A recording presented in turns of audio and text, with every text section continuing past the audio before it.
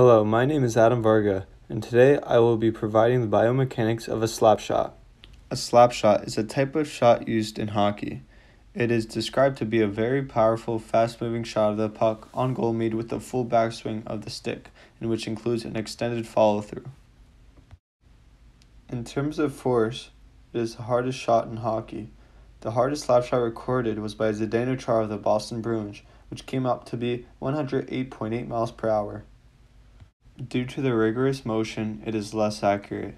It has a long wind-up, which takes longer to execute. It cannot be performed while under pressure. It is easy to learn and hard to master. There are many different aspects and movements occurring at one time.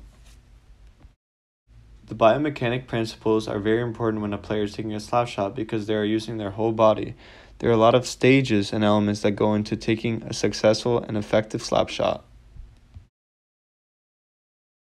There are 4 stages of movement in the slap shot, in which includes stance, preparation, action, and follow-through. In the first stage of stance, from a skating position, a player will align the puck by having it in front of their body, while keeping a dominant wide stance. In this stage, most of the body stays neutral, with a slight bend in the knees and a neutral flexion in the elbow and slight supination in the radial ulnar. In stage 2 of taking a slap shot, which is preparation, the knees must continue to be slightly bent, feet shoulder width apart, slightly hunched over the puck, and the bottom hand should be halfway down the stick or more. The arms should also be extended outward. The backswing, aka the wind-up, is also part of the preparatory phase. Here, the stick should be raised shoulder width or higher, swung across the body, across a horizontal axis and not behind your back. The weight should be transferred forward, back foot to front foot. As you can see in this photo, the knees are slightly bent, with there being an external rotation in the right shoulder girdle and a flexion in the left elbow. In the third phase of action, there are force-producing movements that are involved. A player should make contact with the ice 2 to 3 inches before the puck, while keeping the bottom arm straight and the top arm slightly bent. You must also transfer the body weight into the stick, causing there to be more energy and a harder shot. After those steps, you make contact with the puck with an open blade on the heel of the blade and continue to swing your stick toward the target. Then you push off with your back leg toward the target and also pivot hips and feet.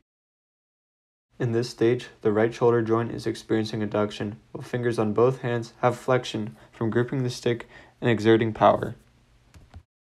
Last but not least, the final stage of a slap shot is the follow-through.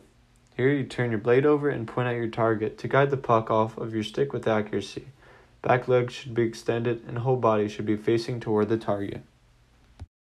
In the follow-through, the right shoulder girdle is in protraction and the right elbow is also extended. The hockey slap shot occurs through multiple planes of a body.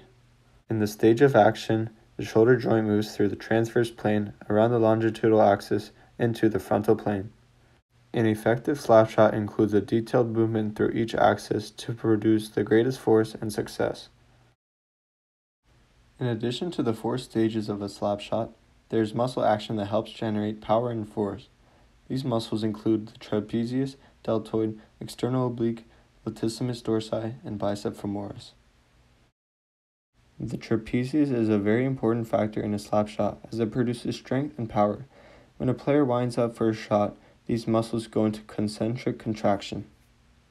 During the preparatory phase, the deltoid is in concentric contraction, and when it follow-throughs, it relaxes. The external oblique rotates the torso from the preparatory phase into the follow-through of a slap shot.